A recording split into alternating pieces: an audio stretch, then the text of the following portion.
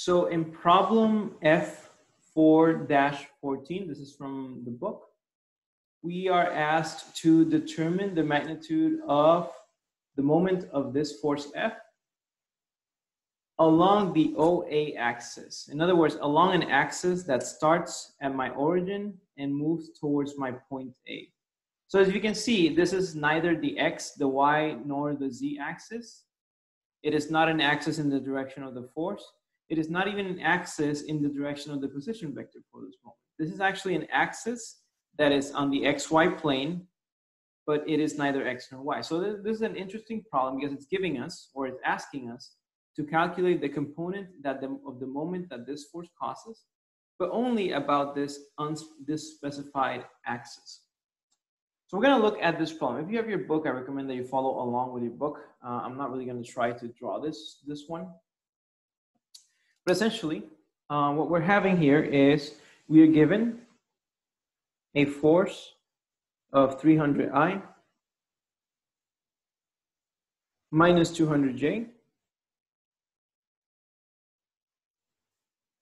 plus 150K newtons.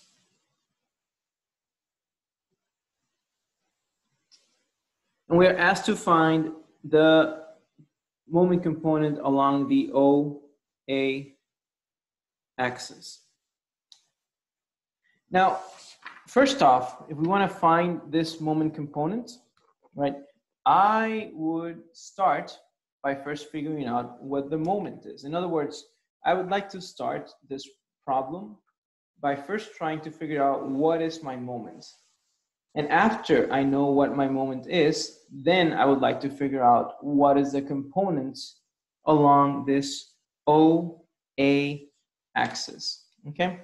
Now, if you already read the notes or if you've already read the chapter, you'll know there's a faster way to solve it. But I want to solve it step by step first without skipping any steps. And after we do it, then we'll see how we can skip some steps and get the answer faster. So what do we have? We have, first, we need to find our moment component, okay? How do you think we can find that moment component? Any ideas? We could start, right, by finding out what the total moment is. But are there any general ideas on how we could begin to find this moment? Would you find a position vector? Okay, that's right. Remember that when we are looking at moments in 3 dimensions, the moment will be equal to the cross product of a position vector, right, times my force. So because of that, we need to find a position vector first. Now, when we're looking at a problem such as this one, here's where I think we need to be, I would say, a little careful, because our position vector essentially needs to connect, right, from the line where we're trying to calculate our moment to where that force is. And things can get a little, I will say, complicated, to say the least, here. However, let's just look back at our figure. Let me pull it up if you don't have the book with you. And let's see if we can figure out how to find the position vector for this moment, moment example.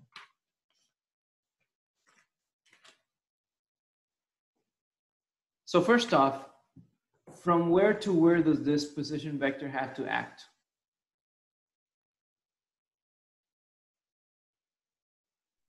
From O to A. Okay, so you're saying that position vector has to act from O to A. So would you mind explaining to me why? Well, if we're trying to find the moment about OA, we could just find the cross product of position vector OA and the force, right? Okay, so we could do that. However, let's remember one key thing. Moment is r cross f, but r is always the distance between the point of rotation, right, to your force. So here's where things get complicated, right? The position vector OA doesn't actually intersect with the force, right? So it's not really giving me a distance between something and the force. It's just giving me a line about an axis that I want. But the position vector R always needs to land at where the force is acting on. So whatever our position vector is, it will need to coincide with point B, okay? So I just wanted to make that a little bit clear. The position vector will have to coincide with point B. So I can completely understand why we would think the position vector is from O to A, because it's a very, very easy mistake to make. But let's keep in mind that this position vector always, right, has to point towards the force. So let me just write down a note here. The position vector always points toward the force. Okay? So keeping this in mind, right? Keeping in mind that the position vector always points toward the force, what do you think would be a good position vector to find? And there's actually more than one right answer here, so don't worry if it's not the one that we end up using.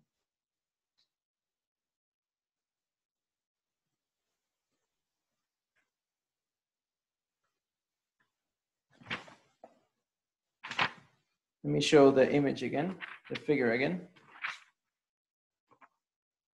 I don't know why I keep switching or closing my book if I know I have to go back to the figure. So remember, position vector always points towards the force. So in this case, you don't even have to give me the starting point. What do you think is the ending point of the position vector?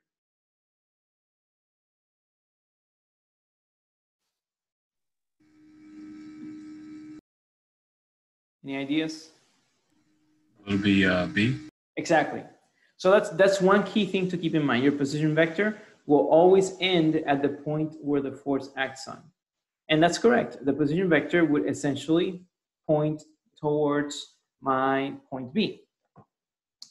Now here is where we can do a little bit of a, what do you call it? We can be a little bit creative, I would say.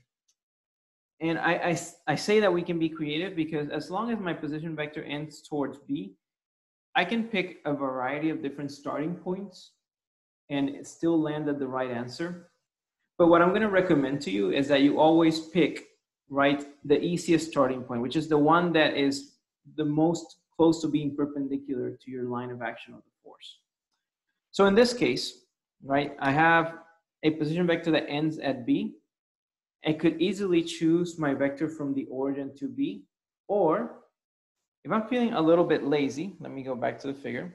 If I'm feeling a little bit lazy, instead of choosing a position vector from O to B, I could also pick a position vector from A to B. Now, why is that? A, right, is going to start at the line where we are trying to find the component, which is okay, and ends at the point where the force acts on, which is necessary. So more than okay, it has to end at this point, and that's what makes it necessary, okay? I could also do O to B, but because my vector AB is easier to find, I'm just gonna try to use a position vector from A to B. Now, I guess from looking at the figure, I would say don't even try to calculate it. Just looking at this figure, can anybody give me the position vector from A to B? Remember, position vector is simply coordinates at the end point minus coordinates at the start point. The negative 0.2K. Yep, that's it. We have 0i plus 0j plus negative 0.2k.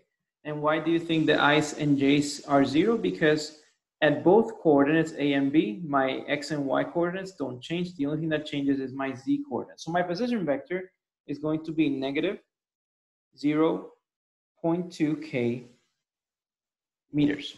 Okay. Now, I'd like to say we've actually gotten through the hardest part of this problem, because the hardest part of this problem is figuring out where my position vector will be, okay?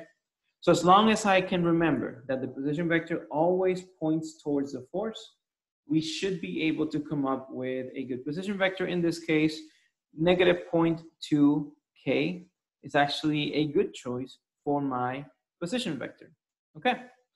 So now, right, now what is the moment? We can see that the moment, in this case, it will be the moment, if the position vector is from A to B, it'll be the moment about point A is simply equal to the cross product of my position vector and my force vector. Now we don't really need to go over cross product again.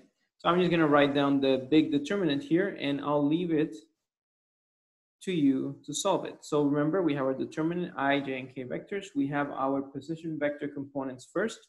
So what are my position vector components? We obviously know that k is negative 0.2, but what would I and j be?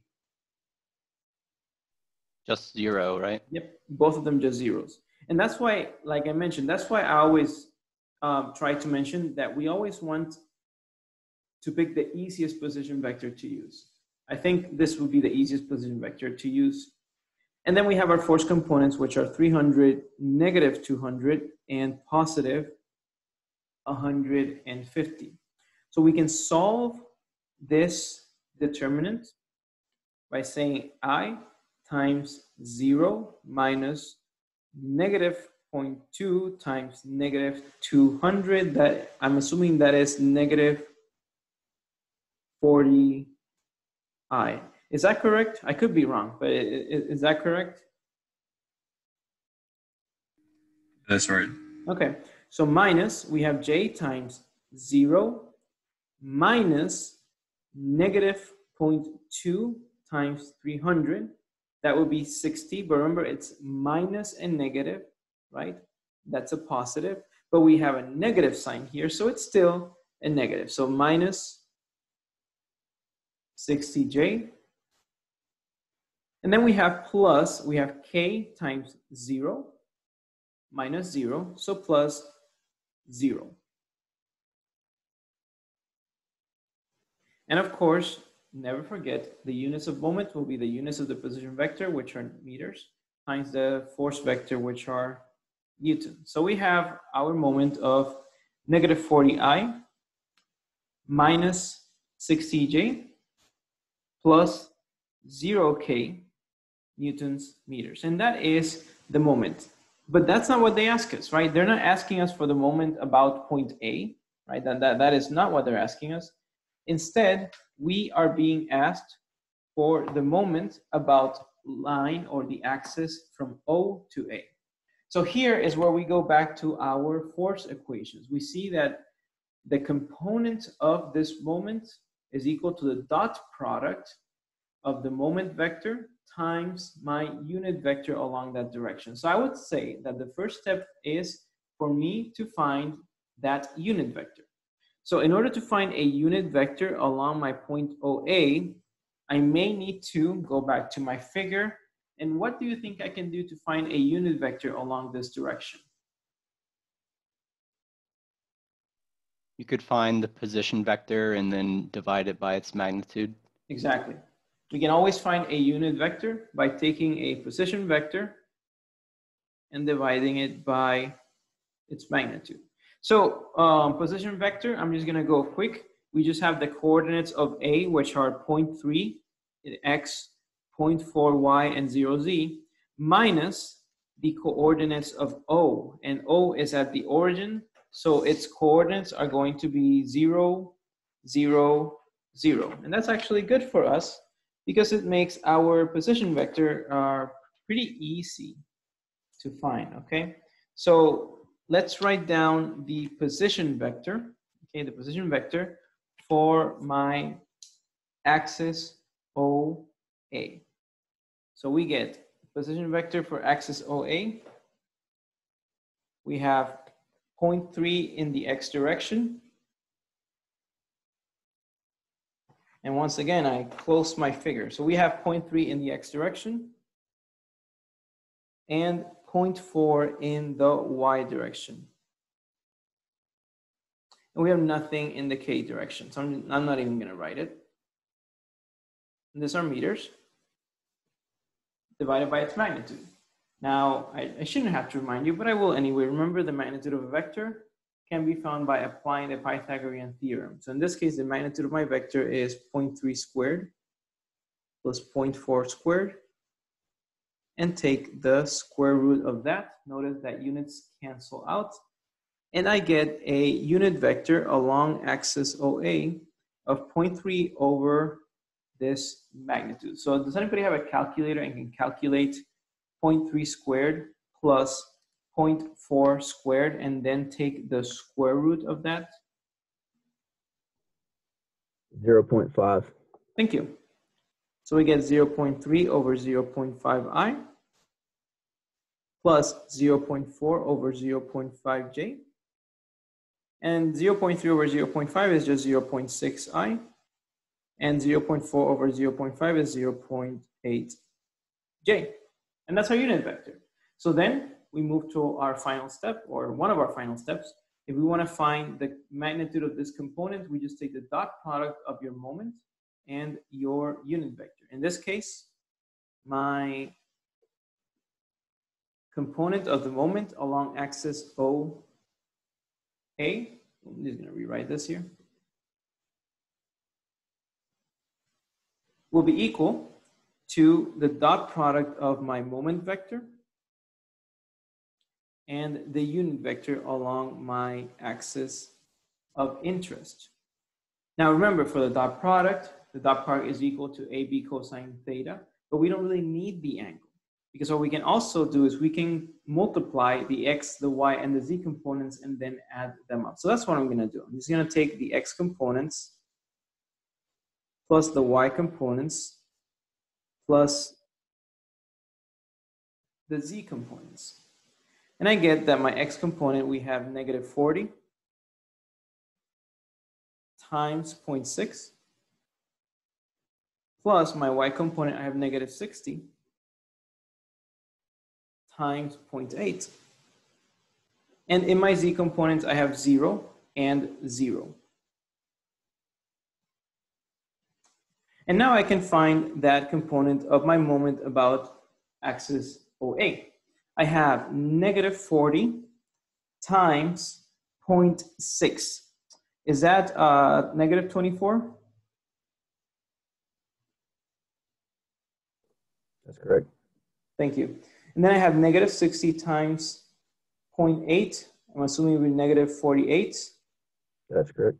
So we have negative 24 plus negative 48, 72, I think.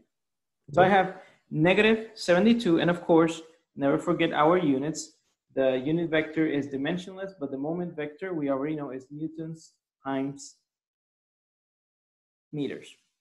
Now, what does this negative mean? This negative means that the moment will be clockwise about the axis OA. So we have our components. Our final step, which this isn't really what the problem asks us to, the problem only asks us for the component, but our final step would be to express this moment in vector form. And if I want to express this moment in vector form, all I have to do is take my magnitude of the moment and multiply it by the unit vector about which I want to find. In this case, we would have negative 72, that's a magnitude of minus 72, multiplied by my unit vector, which is 0.6, plus 0.8, okay? And you're gonna find an, I would say, an interesting result once you apply this. But I'm gonna let you solve it yourself. And then when you figure out what the interesting result is, then let me know what you think of it. But anyway, this is how we would solve the problem if we actually want to consider every single step, right? So we find the moment by taking the cross product Then we find the unit vector. And then we take the dot product of this moment times the unit vector in order to land at that component. However, there is an easier way to do this. Now, we may want to look a little bit or review our vector operations a bit, but I am just going to look at dimensionless, or sorry, numberless variables. So when I say, right, when I tell you that I would like to find the moment about a specified axis, and when I'm asking you to multiply or to take the dot product of your moment vector and a unit vector, essentially, this is what I'm asking you to do. I'm saying that the component, in this case, it was OA, was simply equal to the dot product of your moment vector and your unit vector.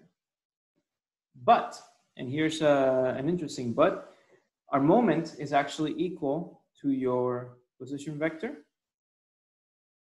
and your force vector. So what this gives me is the dot product of a cross product. And this function actually has a name in vector operations. This is what we call the scalar triple product.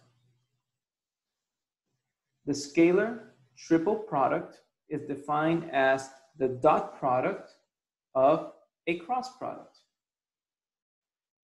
And it's an interesting operation because first, we know that dot products are commutative. And if dot products are commutative, I can actually rearrange these terms and write my unit vector dot my cross product. And if I wanted to figure out what this, what all this means, I'm just going to define my unit vector as an x component, a y component, and a z component. I'm going to define my position vector as having an x component, a y component, and a z component. And I'm going to give my force vector an x component, a y component, and a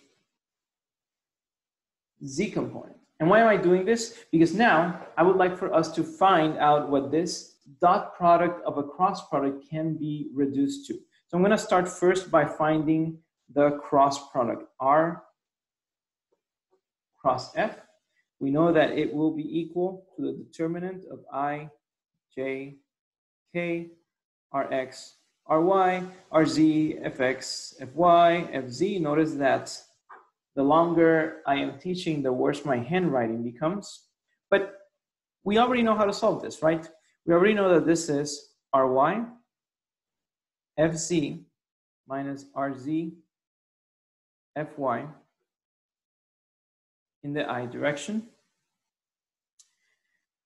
Minus, and I'm just going to write this in just matrix form, Rx, Rz, Fx, Fzj plus Rx, Ry, Fx, Fyk. I'm just writing these two terms in matrix form because they're a little bit faster for me. So this is essentially what my cross product means. But then when I take that cross product and dot it with another vector, we know that the dot product is the sum of the products of the x, y, and z components respectively. In other words, this dot product is equal to ux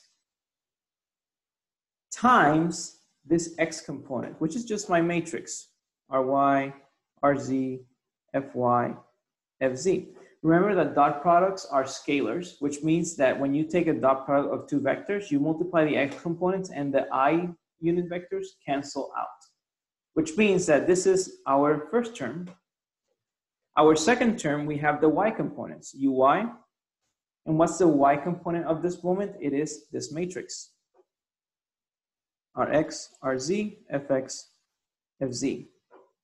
Now I'm going to need your help. What would the z component of this what would the third component of this dot product be? We know that it's the z component of my unit vector. And what would the z component of this cross product be?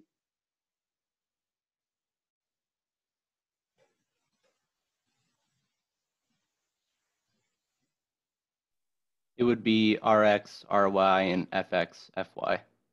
Yeah, Rx, Ry, Fx, Fy. And why am I doing this?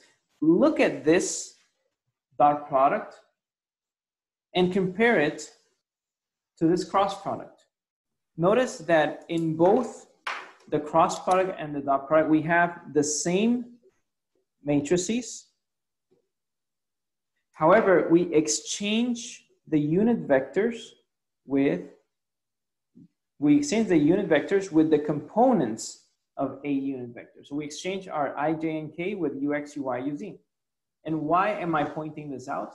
Because now, notice that these terms would be the same, except that I, J, and K are replaced by Ux, Uy, Uz. So what this tells me is that I can calculate the dot product of a cross product. In other words, I can find this scalar triple product by solving a determinant for Ux, Uy, Uz in place of my I, J, and K unit vectors, and then my Rx, Ry, Rz, Fx, Fy, Fz. Because notice that if you solve this determinant, you will get Ux times this matrix, Uy times this matrix, Uz times this matrix. So the scalar triple product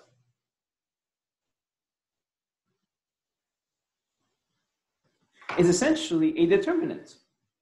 A determinant where instead of using your I, J, and K vectors, you have your Ux, Uy, and Uz components. And I hope that this is starting to ring some bells for you. Because now you see that when we want to find the moment or the component of a moment along a specified axis, we are essentially just solving one determinant. Now look at everything we did in our example. We found the moment through a determinant, we find the unit vector, and then we take the dot product. We could actually condense these two steps, the cross product and the dot product, into simply one determinant.